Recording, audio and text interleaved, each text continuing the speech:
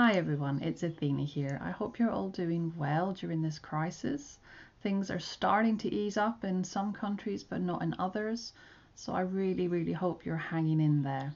In today's video I wanted to talk about the warning signs that a narcissist is diminishing your sense of self and your inner child, if you may.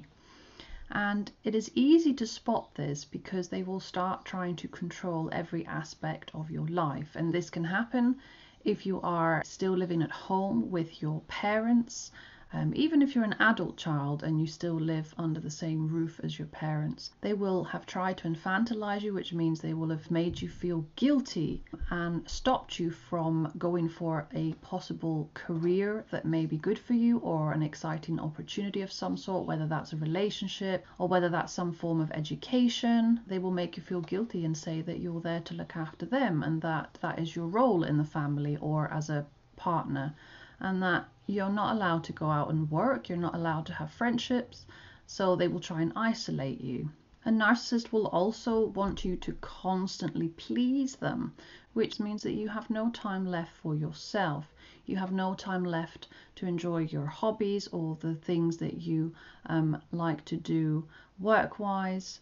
And this in itself stops you from being who you truly are. This in itself stops you from being the person that you want to be. You will notice that you feel uncomfortable in your own skin because the narcissist in your life will probably be putting you down, will probably be making you feel bad about yourself, will be guilt tripping you. And these are all signs of emotional abuse. These are all signs that a narcissist is stopping you from being your true self, from having your true identity. They strip you of your true identity, sadly. So in a relationship, a narcissistic partner will constantly put you down. They may make you feel really bad about your body, that you're maybe not working out enough, or that you're maybe not eating healthily enough. They will make you feel really small. And if you're dealing with narcissistic parents, well, they will constantly criticize your appearance or your abilities. And these things are all done because they are still trying to control you. A narcissistic parent will want you to do things their way. And that does not allow you to be the person that you truly are. Sometimes narcissists will not directly insult you or put you down, but they will imply that you're always going to fail. So just be aware of this negativity. Somebody who cares about you will truly support you, will encourage you to take a bigger step, to, take that new job or to aspire to things that you are excited about that are opportunities for the future. They will not try and stop you from doing these things. They will not try and be negative or put down your accomplishments or try and actually instill fear in you. Because if you are constantly scaring somebody and telling them that, oh God, what if this happens if you do this, and what if that happens? Well, of course you're not going to be confident. Of course you're not going to want to follow your dreams. Another thing that is worth keeping an eye on is that if the narcissist is constantly on your mind, if you feel that everything you're doing is focused on them, wondering what would they say, then that already shows that you're not able to be who you truly are.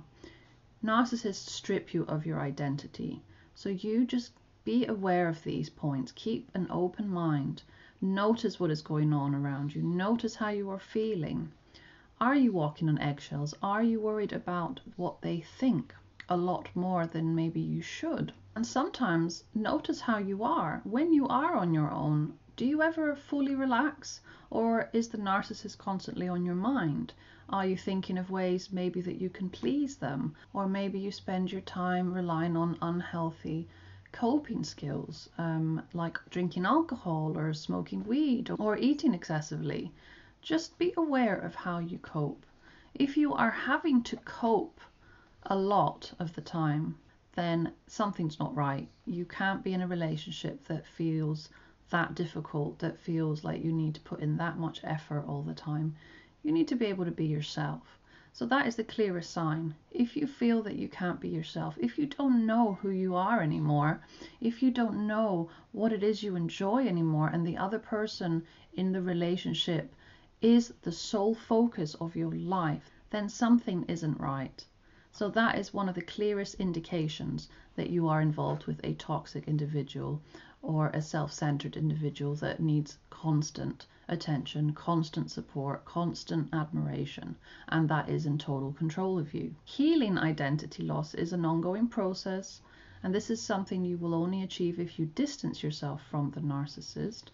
Therapy is very good for this. Specialist coaching is very good for this. Having supportive people around you or other survivors of narcissistic abuse, people that know what it's like and have been through the process and have slowly found themselves, have slowly discovered the gifts that they have, the abilities that they have, and have slowly regained confidence. These are the people that you want around you. People that are positive, people that are supportive, and people who will allow you to be who you truly are. That is the end of the video today, guys. Thank you very much for watching and for listening. Take care wherever you are, and I will see you in my next video. Bye-bye.